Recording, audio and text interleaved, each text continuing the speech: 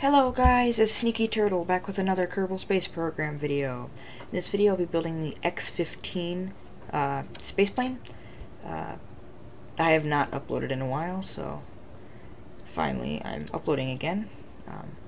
Going to use the silver fairings, and I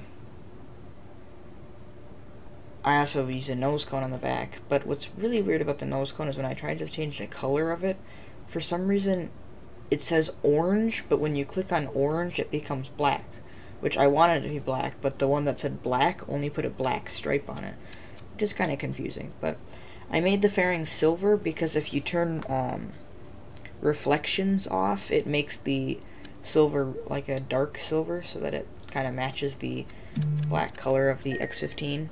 So it was just kind of weird, but I'm using the smaller fuel tanks and glitching them inside of each other, because if I were to use the FLTO, it would like glitch out of the fairing, because in KSP there's no way to fill fairings with fuel, which is kind of annoying, but whatever.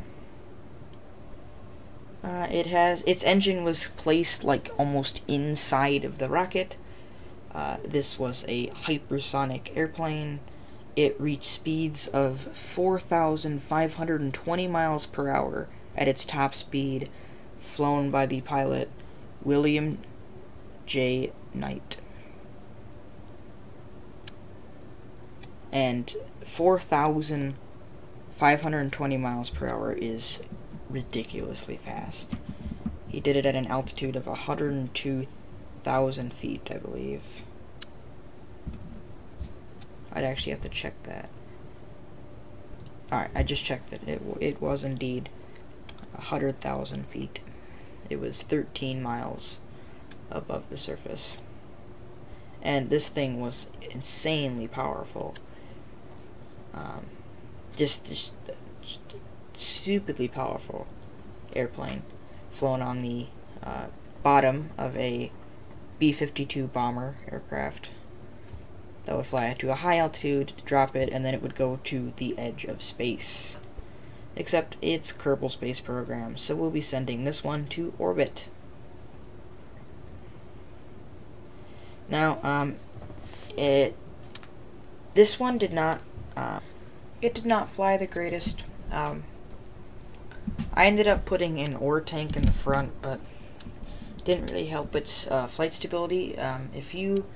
If any of you guys decide to build this and follow along with this kind of time lapse, then I would recommend moving the wings up a little further. But I didn't, which probably wasn't good. But now, as the build of the X-15 comes to an end, we can start work here on the B-52 carrier aircraft. Now, I suck at building planes, so I actually had a friend build this plane for me. Like, I'm horrible at building planes. And this is sort of a B-52 bomber plane.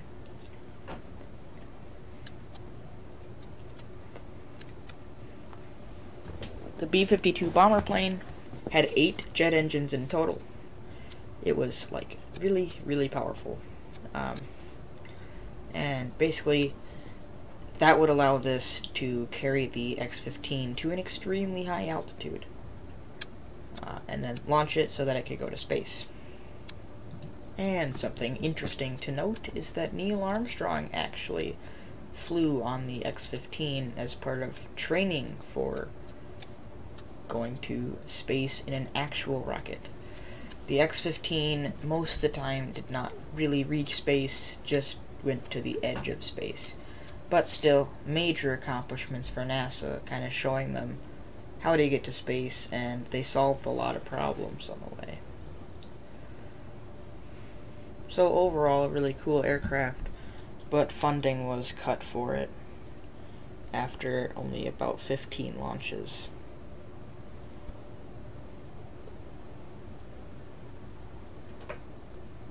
And now we're finishing up the main wing piece, so we're going to start work on the back of the aircraft.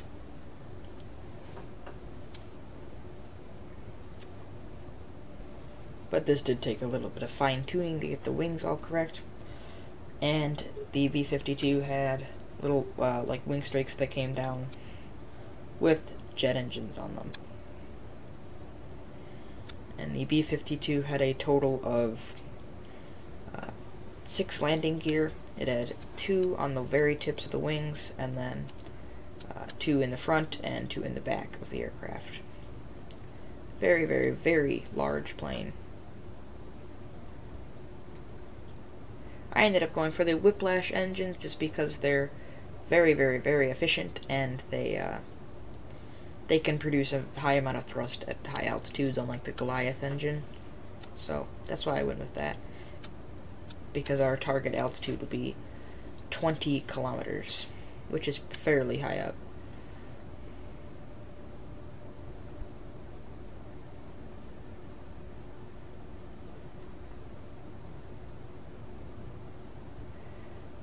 And now finishing up the back section and making the tail fin now. Finishing up with the tail fin. The tail fin did take a while, but it's sped up. So the first few launches of the X-15, at least the first one, was kind of a failure. The pilot did survive, but the first launch, the plane was pretty much completely destroyed and would not be reused because they had problems with heating, so the whole aircraft would heat up so much that it would start to rip holes through the entire aircraft. They ended up fixing that with an ablative heat shield. And even back then they had problems with the heat shield, and with the space shuttle they did too, and that killed everyone on Columbia. So that's,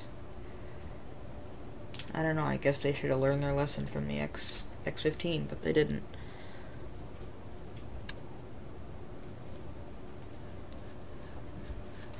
Putting in some more fuel tanks in the B-52 now, so that we're getting ready for its launch.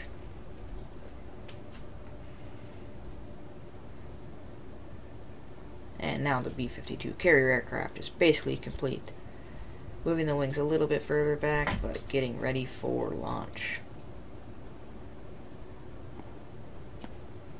Now it is basically 100% complete.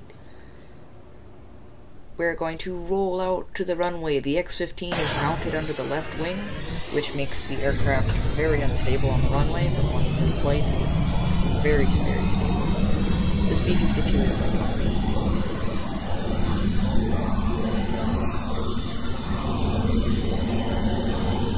the only way I can turn it properly is by holding Q or E so that the airplane would tilt and the landing gear on the side would touch the ground and create extra drag. And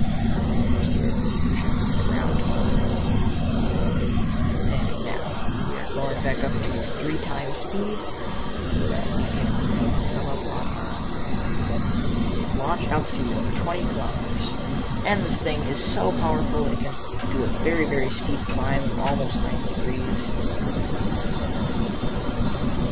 So we're heading up to 20 kilometers now. Doing the United SpaceX. Heading up to 20 kilometers, nominal descent, getting ready to fire up Starship's engines. That didn't make any sense at all. Because of European SpaceX. But we are coming up on the drop. And release. And there goes the engine, and the X-16 fires up, passing the B-52.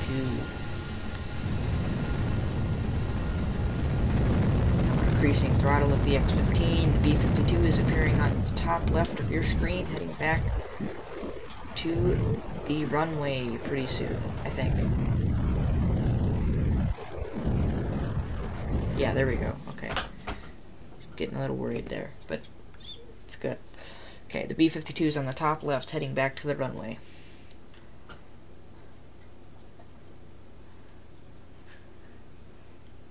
And we're gliding up to apogee, firing up the engine and pushing the X-15 into a low Kerbin orbit.